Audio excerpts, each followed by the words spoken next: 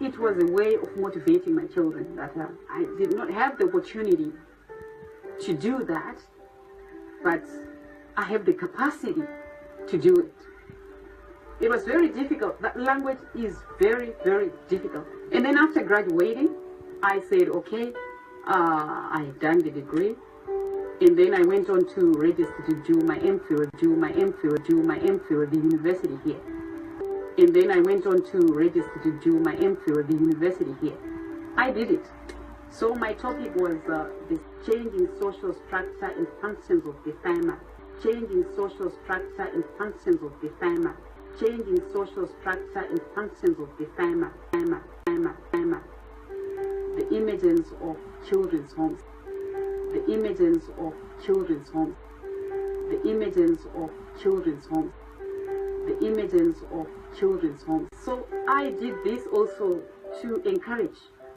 Moving on to our next story, Zimbabwe First Lady Grace Mugabe said nobody will stop her from going up the ladder in the ruling ZANU-PF party structure. She further said all those against her success would have to kill her to stop her.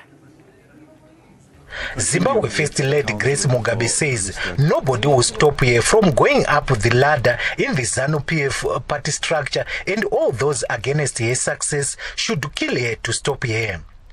Grace, who is also the ZANU-PF Women's League chairperson, said this while addressing the ZANU-PF party rally in the old suburb of Mbare in Harare today.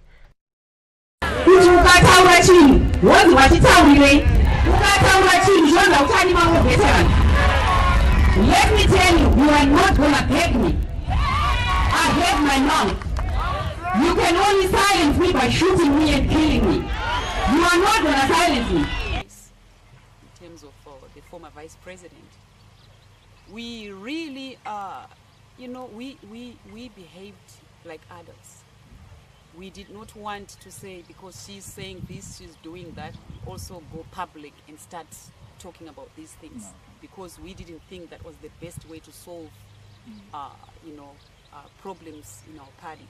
She had a faction which was working against the president, and we had only one president elected and only one cent of power. And she was now making her own, clique with people who were following her and worshipping her. And